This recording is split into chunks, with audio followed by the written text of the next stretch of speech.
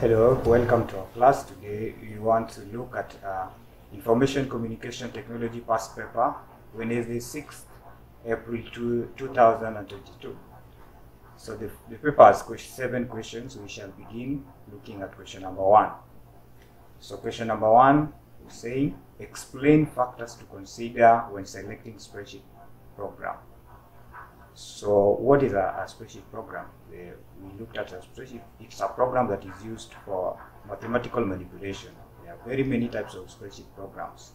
But suppose you want to purchase a spreadsheet program, the first thing that you look at is the price. So the programs are available depending on the price that fits you. So first of all, you have to look at the amount of money that you have, and then you will select which program is available for fit for you according to your pocket. Again, you have to look at the hardware and software requirement. There are some softwares that are not compatible with all the hardwares. So maybe a particular spreadsheet program, let's say Excel, might be available but not compatible with your Mac computer or Mac operating system. So you have to look for maybe Windows 7 or Windows 10 that might be compatible with your computer. Again, you have to look at the capacity. So what is the capacity of this spreadsheet program? So the capacity depends on the size, measured in megabytes or gigabytes. Some are bigger. Suppose you have a computer that has a small memory. For example, your operating system is small in capacity, then a bigger spreadsheet software will make your computer slow. So again, you must consider if the capacity of your memory is compatible with the capacity of the spreadsheet software. So you have to check on the capacity, and also you have to check on the ability of this software to share information. One very important aspect of a spreadsheet software is to enable the user to share this information that are stored in it between users. For example, we could have users in different locations in different computers connected via a network. So if the spreadsheet software is not limited or is limited to one or a desktop computer, then it might not meet the need of a person who needs to share this information. Again, the spreadsheet software uses graphics. So graphics are images. They could be graphs. They could be these images that are used for visualization of data. Visualization is very important for the help the user or the person that is looking at your work to compare, to do comparison, or to understand some trends in your data. Again, there are some spreadsheet software that are complicated. So you have to select a spreadsheet software that is easy. First of all, it must be easy for you to learn and also to use. So if you purchase a very complicated spreadsheet software and you are a new user, then sometimes it might not be of better use for you. Some spreadsheet softwares are technical in nature. So you must also look for technical support. So technical support will help you or will aid wherever there is a problem. Maybe there are some technicalities that you cannot understand. Again, you can also look at the documentation. So the documentation will help you to look at the various aspects or the various windows of this spreadsheet software, well documented, and you are able to follow up for any technical problem. You are able to come through it easily. So that's question 1. So the question was requiring you to consider or to give or explain. So we talked about very many factors there: price, hardware and software requirement, capacity. We talked about information sharing capability, graphics, ease of learning and use, technical support, and also documentation. So the first question is done. The next part of the same question was saying, explain the following terms as used in data security. So we know data. There are facts that have not been processed by the computer or a system in this case. So each and every organization or each and every country has rules pertaining to data privacy, or how this organization that deals with data should handle data belonging to private persons, data belonging to organizations, data belonging to different sectors.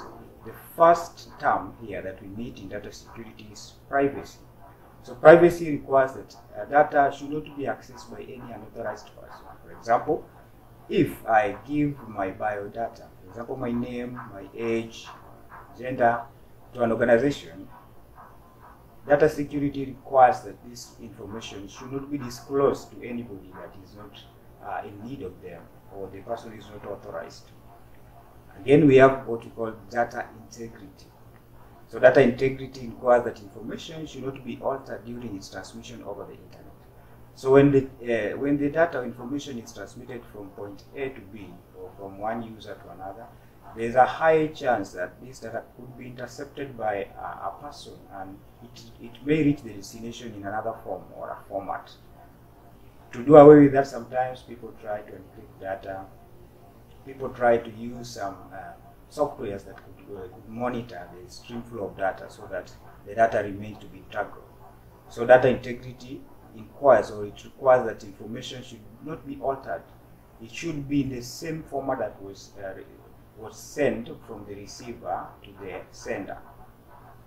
Again, we have what we call authenticity.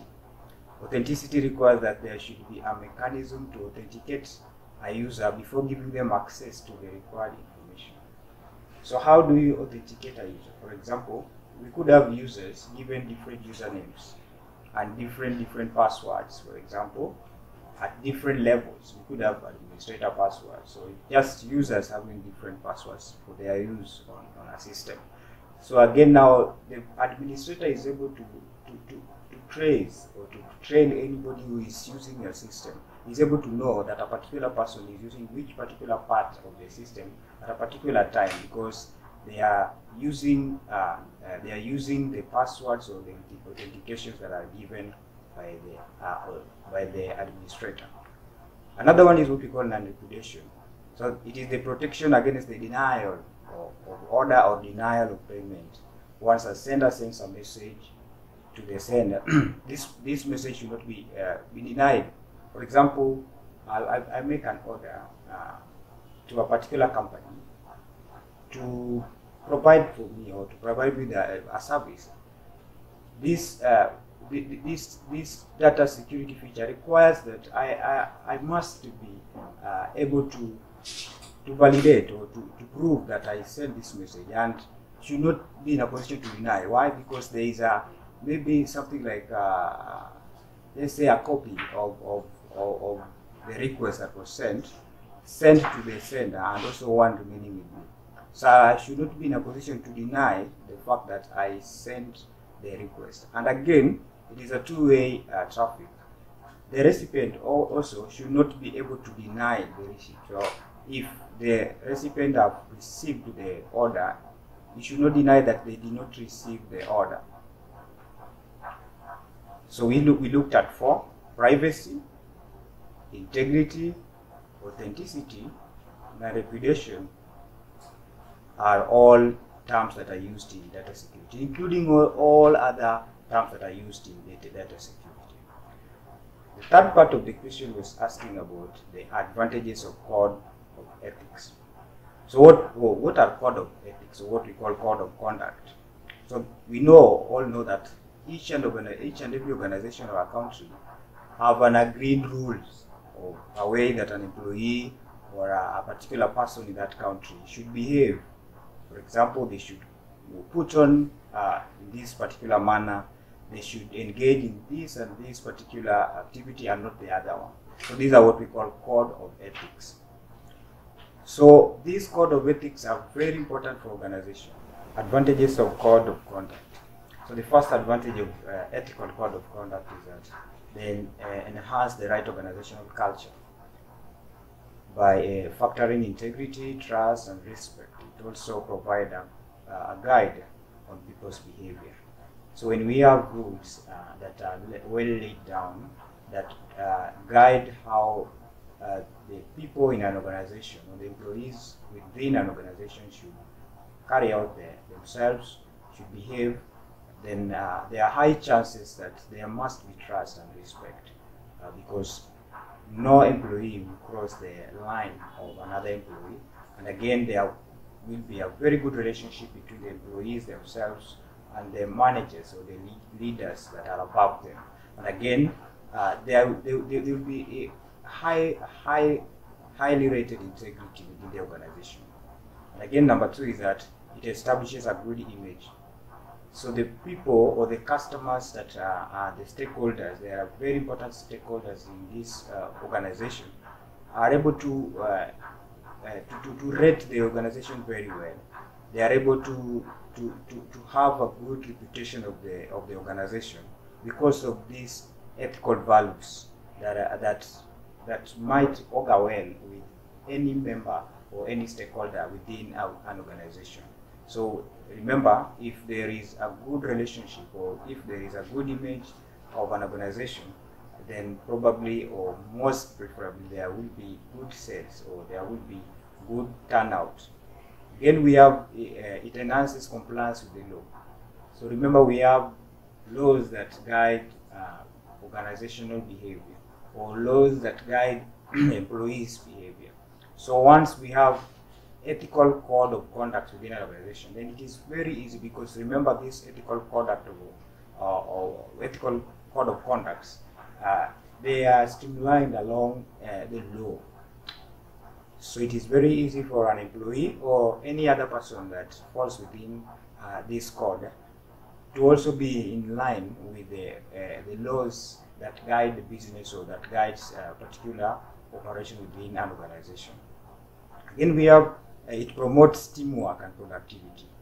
So this one comes about because there is a stronger relationship within the workspace. Remember, if we have a well-laid code of ethics within an organization, then we say that the people within the organization are going to be coerced. They are going to have teamwork, and with teamwork, the productivity must go up, because remember, these people are now working together, and there's no one who is feeling demoralized or someone who will be feeling left out in a particular duty or line of duty. So those are the advantages of code of ethics within an organization. Again, they also come with disadvantages.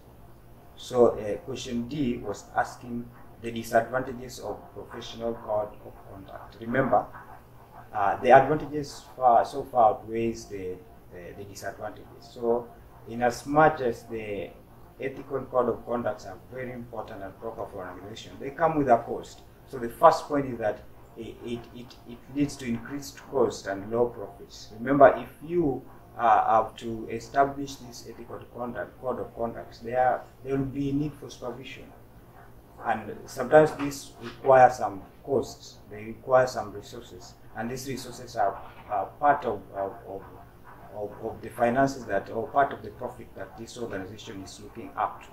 They are going to add to the cost of running this business.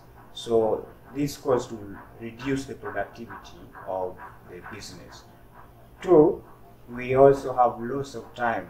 So companies, employees sometimes, or even the managers themselves, may lose valuable time as they develop and implement professional code of conduct. So professional code of conduct do not come once. It's a process that takes some time, most preferably. So this time that is required to engage in this thing, or to come up with the or to collect information or from each and every stakeholder. Remember, you cannot just wake up and come up with professional code of conduct. You have to engage each and every individual. This will consume a lot of time, and also it will take some preferable energy in implementing. So that's a disadvantage of implementation of this ethical code of conduct. Also, we have what we call lack of flexibility. Remember, this code of conduct will rigidly put a particular employee within one line. So maybe they cannot cross the boundary to this particular place or to do this particular job, because they will be working within a specified framework or within a specified limit of time and space. So it will deny the employees, or it will restrict them to work in a straight line. And this sometimes will, if you look at it keenly, it can limit some talents where a person could have been very well talented in another part, and because now of this code of conduct, they will be limited to be working in one particular line duty. Question number E says, examine 3 impacts of the internet on the education sector. Examine 3 impacts of the internet on education sector. So internet has really impacted the education sector today. The first advantage, or the first impact that we all see, is that it has enhanced what we call research. Right now, students are able to do research because they are able to access books online. They are able to look for documents online. They are able to interact with other researchers. They are able to interact with lecturers and professors over the internet. So because of that, research has really been enhanced. Also, we have what we call online schooling. Remember, you do not need to go within a 4-cornered building or to interact with a physical teacher. Now we have virtual studies or virtual learnings, and you can be doing a course in Dar es Salaam and you stay in Mogadishu without physically attending the classes. So it has enhanced online schooling, which also has really impacted the education sector. Also, we have growth of talent. Remember, we have what we call the social media platforms. For example, we have the TikTok, we have the YouTube, and the rest. So students who are talented in one area or another are able to upload their content, and this content are able to pay them well, and also they're able to share it out, and they're able to get directions from other people who feel that their talented are worthwhile. Again, we talk about communication. Remember, right now, in an organization or a school setting, people are able to communicate easily by using communication channels or such as Instagram. WhatsApp is the most popular one, where students do not need to spend a lot of money on buying airtimes, but they can use these other social media networks to also communicate with each other, or to communicate with their lecturers, or to communicate with their supervisors at different levels. So there are also very many other ways in which internet has impacted positively the education network. But in this case, we've talked about 4 major impacts that the internet has created in the education sector.